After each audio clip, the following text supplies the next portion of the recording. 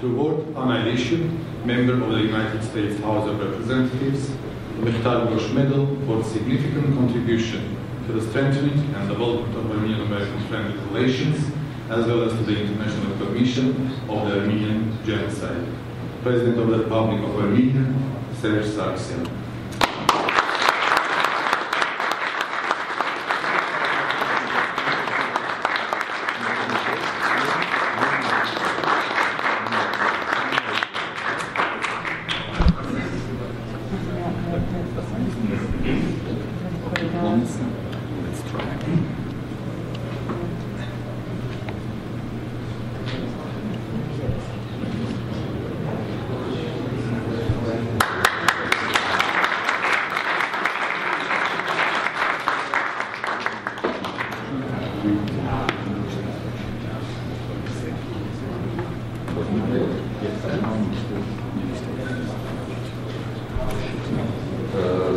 We also decided to give you a small gift, this memorable medal dedicated to the anniversary of Nagorno Karabakh Republic. It's for you.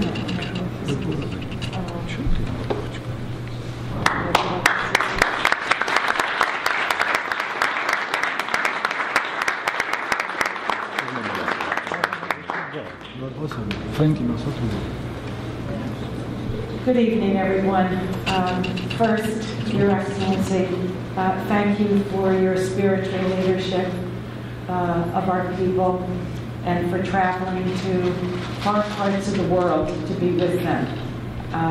You inspire us, and we ask you to continue to pray for us in our work on behalf of our people. So it's an honor to be with you this evening. To the outstanding ambassador, who is such a dear friend, thank you very, very much. And to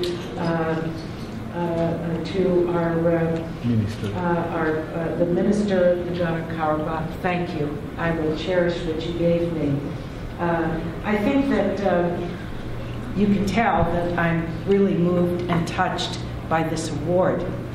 If anyone were to have said to me as I was growing up that the government, the President of Armenia, would present this award to me, I probably would have smiled, laughed, and skipped out of the room. So this is extraordinarily special to me. I know that I am in high company in terms of those that have been awarded this award by the President and the people of Armenia. This year, in the company of one of the great Armenian Americans, Vartan Grigorian. When you say that name, everyone nods. He has so distinguished himself and has made us even prouder of who and what we are as a people. And to receive this on the 21st anniversary of the independence of Nagorno Karabakh is another great honor. This room is filled with advocates. And I think very often people, especially as they think of the Congress in Washington, D.C., that it is so large and so complicated that they don't see themselves fitting into what goes on here. I'm a representative. I come from the House of the People. We are the guests of the Senate tonight, and we are all grateful to the Senate for that. But were it not for advocates, no change would ever occur. It takes courage to be an advocate. It takes passion to be an advocate. And between the two and the faith that always propels it, this is how the changes occur in this place. And without all of you, we would not be celebrating the 21st anniversary of Nagorno Karabakh. We know that.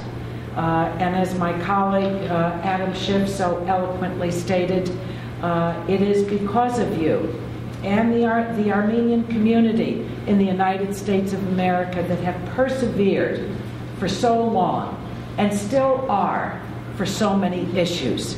What I want to say to you is that as I put this on tonight, that as long as I breathe, I will be with you and be part of the advocacy to make sure that the wrongs are righted by this great country of ours.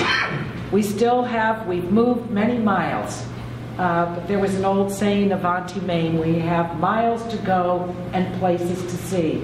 And we will do that together. And I pledge that to you. I know that my mother and father are watching from heaven. And I think that they're dancing as you give this to me this evening.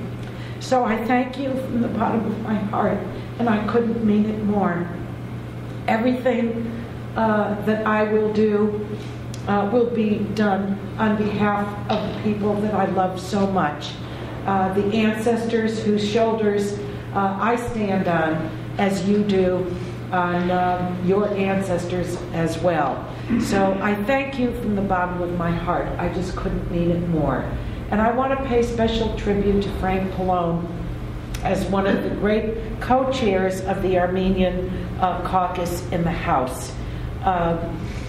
People don't see us meeting or hear us meeting.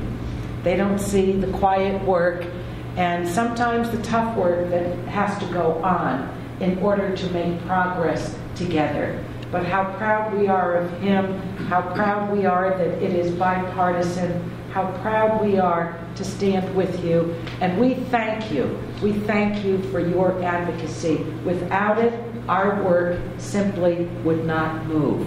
So God bless all of you. God bless our people. And again, from the bottom of my heart, I just couldn't thank you more. It really is the greatest honor of my life.